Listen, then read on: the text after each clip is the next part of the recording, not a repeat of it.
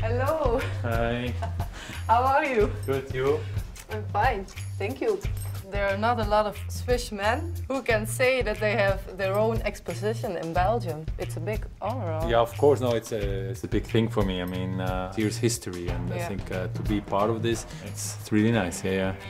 There are already a lot of stuff here of you, but how did they get here? We met at my parents' place, and we had helmets and sunglasses and jerseys and trophies. That's actually nice when you still have this, and you have still to remember on everything.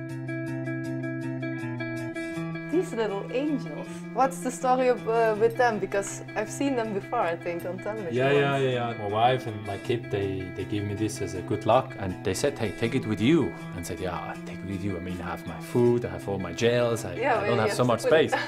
and then actually before the start, before I really went out, I watched them say,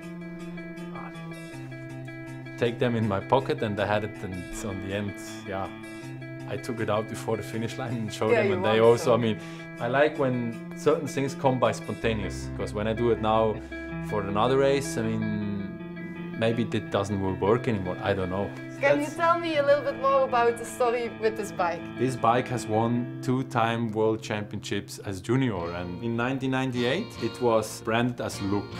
Yes. And then the year after, the sponsor of the national team was Tigra, and on the end, you know, money is not just around the corner. To buy new bikes was not possible, and then they just take away the stickers and they put the Tigra on. Just one last question, Fabian. What would you like to add in this room in the future? It's really easy. What's that? A World Championship striped jersey. Yeah. That will probably missing, like, will be nice to have it here as next jersey. That's what maybe.